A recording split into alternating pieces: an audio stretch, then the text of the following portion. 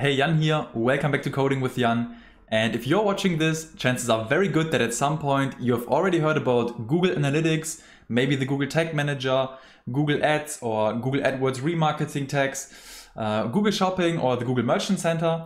And if you're anything like me, and especially if you're just starting out, this might be very confusing at first.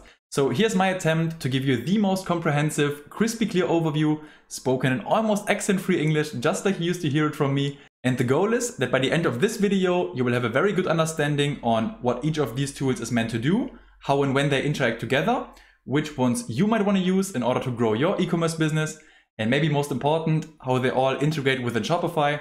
So without further ado, I would say, let's get started. Now let's begin today's journey by taking a look at Google Shopping. And let's suppose someone is searching anything specific on Google, like how to sell on Google. Then for many website owners, this would be a great opportunity to have a piece of content in place that ranks as high as possible in the search results, because so they might be able to redirect a fraction of that search traffic directly to their page for free. Traditionally, text-based content would rank best, and that could be a blog article, for instance, with relevant keywords. And the striving for the highest position would be known as search engine optimization, or in short, SEO. I'm sure you heard of this before. Now, over the last few years, user behavior has changed dramatically online, and nowadays people are searching anything online. They search for questions, for images, for videos, for traffic routes, for shopping and online products, and this is exactly where you come into play. So for example, if I search for new sneakers online, I will not only be presented with text-based search results, but also with results from the Google Shopping feed. And these are actually paid advertisements, but once you switch over to the Google Shopping tab, this is where you can actually get your products listed for free. And if I click on one of these listings, like this one for example, it would take me to a Shopify product page. And I know it's a Shopify product page because coincidentally it was built by the agency I'm currently working at. But the main takeaway here is that Google Shopping is a search engine for products. Now, how do you get your products listed on Google Shopping? First of all, you will have to create a Google Merchant Center account. It's completely for free to set up. And in here, you could either add your products one by one manually. It kind of looks like the Shopify backend. You have to enter a product title, a product price, upload images, and so on and so forth. Or what might be an even better way is adding the Google channel to your Shopify store, and you can do that directly from the Shopify App Store. Now, once you have the sales channel installed, you could navigate there directly from your Shopify admin dashboard. And down here, you can select all the different products that you want to get listed on Google Shopping. And the app would then go ahead and synchronize your product data from your store with your Google Merchant account automatically. Quick side note here, as these type of sales channels are getting more and more popular. So for instance, you could do the same thing with eBay listings. So this sales channel would pull your product data and list them on eBay. And in the agency I'm working at, we are currently building a similar integration for Idealo, which is arguably the largest price comparison site here in Germany with an estimated 46 million visitors per month. So that might be another sales channel to consider soon. I'm super excited for the release and I'd be happy to give you an update on that. All right, next on my list, we have Google Analytics. And this is probably the software where most of you already have a vague idea on what it does. But let's cover the most important points very quick. So the basic setup is very simple. You just create an analytics account, and then from your admin settings, you go to property settings. Then you grab your tracking ID and copy it to your Shopify admin dashboard. Here you can navigate to preferences, where you would have the Google Analytics section. And then you can paste your ID right here, save everything. And then you also want to make sure to set the checkbox for enhanced e-commerce. I will explain to you what it does in a minute. Then you save it. Then you would go back to your Google admin settings. And in the view column, you can select e-commerce settings, and you would enable e-commerce setting and the enhanced e-commerce reporting and save everything. Now, if you want to test your integration on the front end, you can use a Chrome extension called Google Tag Assistant. And once you have that installed, you would be able to see all the active tracking snippets. And here you can see I have Google Analytics active, and that's the ID I just copied from my Google admin dashboard. And you can see that it recorded the page view request, so it's just working fine. From now on, Google will collect data all around user interactions and behavior on your site. So this will help to understand the true customer journey, and it will also help to determine the most effective marketing channels so that you can allocate your resources, which are namely time and money, accordingly. The default setup would already include metrics on the amount of page views, or the time that is spent per page. And it will also give you some data on customer acquisition, like where does your traffic come from, and many more things. But I'm by no means a Google Analytics expert, because to me as a developer, it's more important to understand what these things should do and how they integrate from a technical point of view. But actually using these tools would be the job of an analyst or a digital marketer. Besides the default setup, I also just recommended that you enable the e-commerce reporting, and this will give you additional data on what kind of products have been sold and how much revenue you have generated and how many transactions you have had. And then I also recommended to enable the enhanced e-commerce reporting, and this will give you further data on what kind of marketing and coupon codes have been used, or additional product attributes like how many impressions every product had. Now, once you get familiar with Google Analytics, I also recommend diving a bit deeper and learning about Google Analytics goals and Google Analytics custom events. I will link a very good article that explains both in the video description. But in short, with Google Analytics goals, you will be able to report on how well your site fulfills the main target objectives, like getting sales or getting newsletter signups. And then you will even be able to break these goals down into the funnels. And this will be extremely valuable for your marketing. And on the other hand, with Google Events, you can report on any type of interaction on your website, like how many times is that button clicked or how many people swipe to the end of that gallery. Basically anything you want to put to the test. But in order to use these events, you would need to place small JavaScript codes into your theme files, and that would be a little bit too in-depth to cover right now. Okay, before we get into Google Ads, let's also briefly cover the Google Tag Manager. So what's the idea behind it? Let's say you're mainly using Shopify's pre-built-in tracking solutions, maybe a few custom events that you've added to your theme code.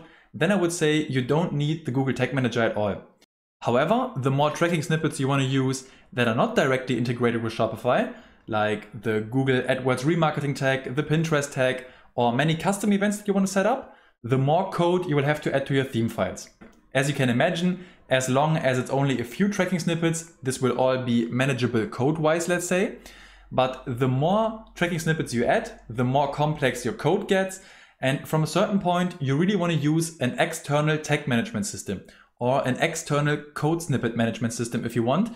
And that's exactly what the Google Tag Manager is.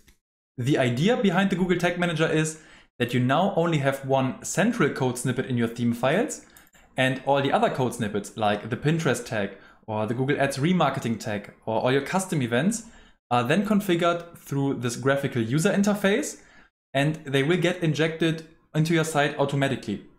So again, the Google Tag Manager is a system that helps you to organize all your tracking snippets in a graphical user interface so that you don't need to edit your theme files all the time whenever you want to make an adjustment or add a new tracking snippet.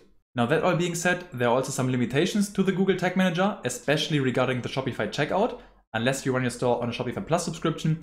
But it's a common question if someone should start using the Tag Manager or not, and I thought it would be a good idea to cover that here. Okay, finally, we get into the last but yet very important topic, which is Google Ads. As many of you know, Google Ads is a huge topic in and of itself. You can create so many different ads like text ads, display ads, video ads to show on YouTube, Google Shopping ads. But regardless of which type of ad you want to use for your business, I think everyone would agree that whenever you spend money on advertising, you want the viewer of your ads to perform a certain action. Now, the only way to accurately tell whether you're spending your marketing budget effectively is to track the user while he's seeing your ad and while he's browsing your site after he has clicked on your ad. Therefore, you would need to have some sort of conversion tracking in place before you start running ads on any platform. That's the huge takeaway here. And the same holds true for Facebook ads, where you would need to install the Facebook pixel first. The same holds true for Pinterest ads, where you would need to install the Pinterest pixel first or the Pinterest tag. And the same holds true for Google ads, where you can decide if you want to use Google Analytics that we covered earlier in this video, or the Google AdWords remarketing tag, or a combination of both. Before we get into the difference of these, let me quickly show you how the setup works. Now, the easiest way to connect your Google Analytics account with your Google Ads platform is by navigating to the admin settings, and here you have a menu option for Google Ads linking, and then you can just add your Google Ads account right here. After you have connected these two, you can go to Tools and Settings in your Google Ads account, and from the measurement menu, you could select Conversions. Now here you can add a new conversion, and this time we're gonna import it from our Google Analytics account. Continue. And now you can import all the goals that you set up in your Google Analytics account, and some of them are available per default, like the transactions. So this is a good one to get started with. So let's import that. And now you should already be able to optimize your campaigns for these new conversion goals. So let's demonstrate it really quick. So you go to new campaign, let's do sales, search, continue. And in the budget and bidding section, you can go to show more settings, and the conversion, we want to choose the conversion action for this campaign. And here you can select the transactions that we retrieve from our Google Analytics account. If you also want to start using the Google AdWords remarketing tag, you can do that by clicking on Tools and then Shared Libraries, Audience Manager, Audience Sources. And here you can find the Google Ads tag. So let's click on Details. And here you will find the section called Tag Setup with installation instructions. So basically you would need to manually install that code into your theme files. And I will link an article describing the process in the video description. Or you could also use the Google Tag Manager. Because remember, the Google Tag Manager is a management system to help you organize all your tracking snippets. And the Google AdWords remarketing tag is just a tracking snippet. In order to get started, I would definitely recommend using Google Analytics as your conversion tracking first, because the setup is just easier. But I will provide you with further references regarding the difference between using Google Analytics and the Google AdWords remarketing tag as your conversion tracking. I will link these two comparisons in the video description, but I think this will only be interesting for advanced Google Ad users that are interested in building custom audiences or retargeting audiences based on the collected data. But now we're getting into an area of digital marketing where I, as a developer, can no longer give you advice confidently. My main focus is on understanding the technical side of things and maybe knowing enough to understand the client's requirements. But for anything else, you would be better off consulting with a marketer. All right, that was certainly a lot of information for a single video, and it might take some time to process. As always, I hope you had fun watching and maybe you even learned something new. Usually I try to create searchable content, but this time the video is all over the place, because I really wanted to give you a high-level understanding of all the different things out there, and I would greatly appreciate if you leave a thumbs up just to help with the algorithm. If you want to receive more free value pieces, feel yourself invited to subscribe to the channel. I plan on posting small surprises and giveaways within the community tab of this channel, and the idea is to only do that sporadically and then leave them up for a few hours, so only people subscribed to the channel will be able to see them. Anyways, I hope you have a good day, and then I'll see you in the next. Bye.